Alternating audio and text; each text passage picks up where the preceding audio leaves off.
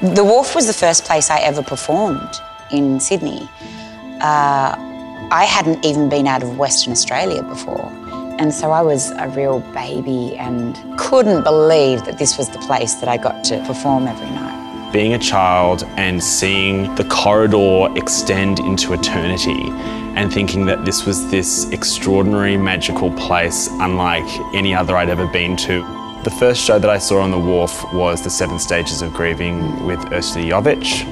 It was life-changing, that performance and that play. I was shattered by it and moved by it and inspired by it and had my mind opened as a teenager to my country's history. The show that does stick with me the most was Cloud 9 by Carol Churchill, directed by Kip. I get teary when I think of it. Heather Mitchell on the swing. Crying.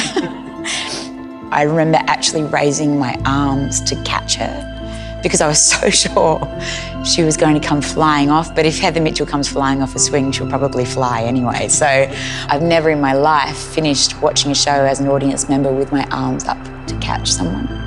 There's something very idiosyncratic about those theatres. There's a particular energy to them. I think it's connected to the history of the building. I think it's the way in which that building feels part of the city's history, and the materials of the building, the wood, they feel like ancient materials, and it feels very connected to how old this art form of storytelling is when you make theatre in the Wharf.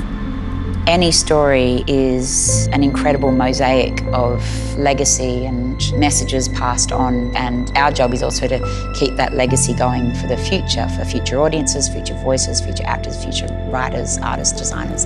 That's sort of in the walls of the space, and if you listen really closely you can hear the water lapping.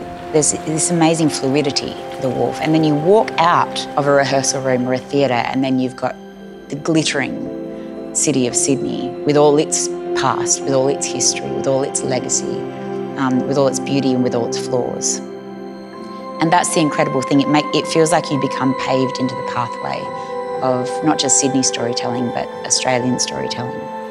My hope for the Wharf is that it continues that great tradition of Australian storytelling, but also expands the possibilities of what writers and directors and designers and actors and technicians can do in that space and take Australian storytelling forward into the 21st century.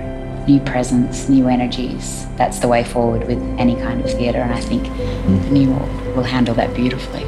To come back to the Wharf, to come back to the company's home venues and make these intimate pieces of theatre, there's nothing quite like it.